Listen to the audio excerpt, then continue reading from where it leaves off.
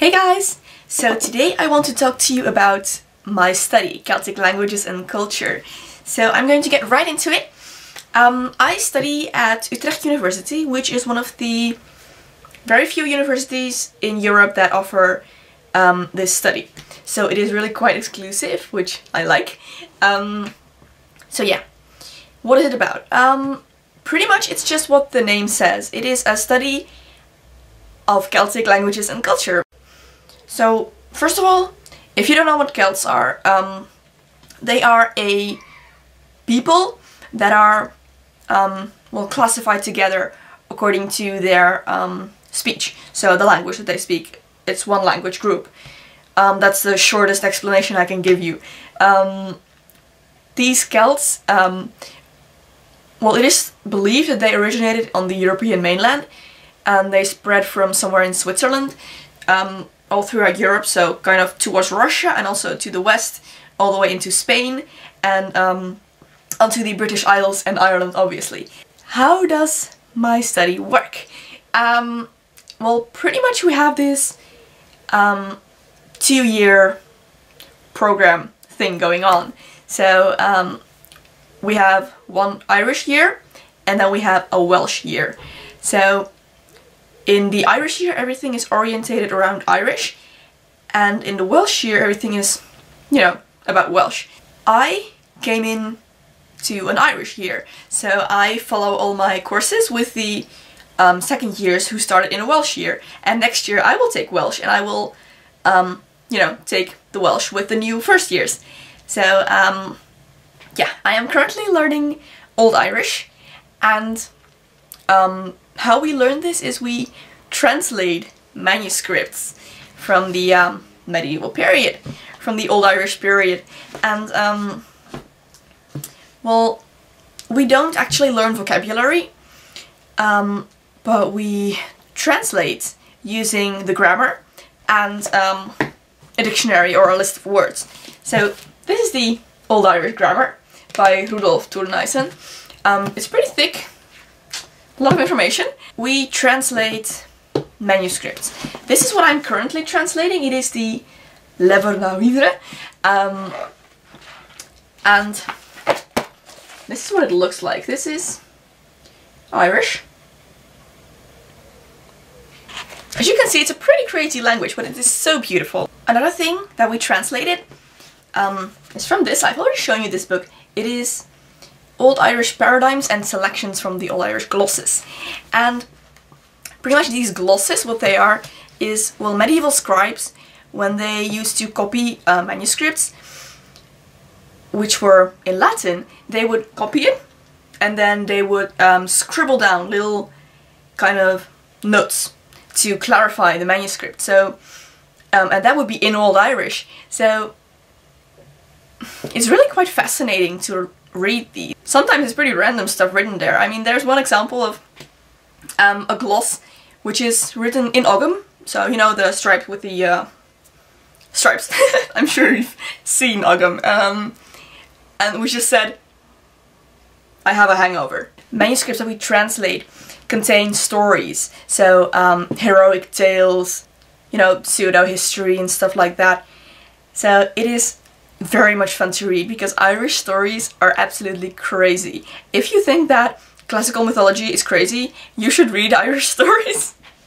They are amazing. It's just, anything can happen. The reason why I chose to study this is I have been interested in Celtic culture for a while, for a few years before I went to university, and I was actually considering studying archaeology and history, but it just wasn't what I was looking for. There was always something missing, and then when I came across Celtic, it was just spot on. It was exactly what I was looking for.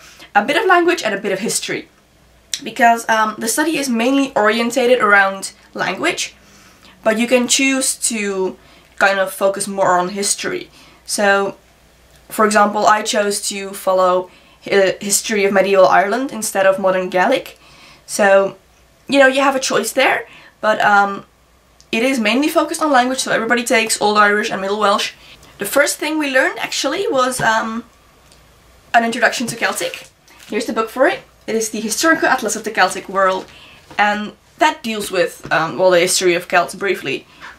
So, you know, what they are about, what are Celts, where did they live, what did they do, what happened to them, you know? So some people were wondering, what can you do with a bachelor in Celtic? Well, the answer to that is you can do anything, pretty much. You can do exactly the same as with any other language bachelor. So it's the same thing as if I was studying English or French. This is an actual study, so don't be fooled by the whole mystic Celtic stuff. It is actually pure science. So you end up with an academic degree and you can do anything with it that you can do with an academic degree. So obviously there's the option of translating, since well, either scientific translating of the medieval manuscripts or just practical translating, because you do have the option of learning modern Irish and Welsh and Breton, and yeah. So I'm not too worried about my future when it comes to that. You can do whatever you choose to do with it. And the main reason why I chose to study this is not because of specific job prospects, but just because it is so much fun. I couldn't imagine myself studying anything else. I just love this so much. I'm actually very excited about Welsh next year, because it is such a beautiful language. The sound of it is just amazing. I am one of those extremely geeky people that actually learned Sindarin. Yeah, I did that when I was 13 or 14 years old. I decided, hey, I have nothing to do, let's learn a language that doesn't exist. Yay! But yeah, so I'm, you know, a bit familiar with that, and then I came across Welsh and I was like, oh my god, it's like the same thing. So it sounds totally similar, and then I found out that actually Sindarin is based off Welsh. So did you know that? Ah, now you do. Sindarin is the Elven language of the Lord of the Rings and the whole Middle-earth world. So yeah, I wish I could tell you something in Welsh so that you could hear how beautiful it is, but I don't know it yet. I could try to read you some Irish though. Should I? I'm going to grab my manuscript here, random page, and I'm going to read you something. Okay. Is áitside na komalt o ním I maith gelaith o belai. Is aim a farni sin is in scripture. Mali non ualde. Idet? Was it? Ulk nach abuldog. Moeden eile dief na dingentar domesh acht raget forgetor ken mes rugut et hier foro dochem ni vriend. Ogus pian fatir ianshi tria bithu nam betha kin trokaire. De dia fortacht arni tharbrat som smacht. Smacht. Okay, that would be enough. I'm sure I made like 1,000 mistakes when I read that, but I get credits for trying, right?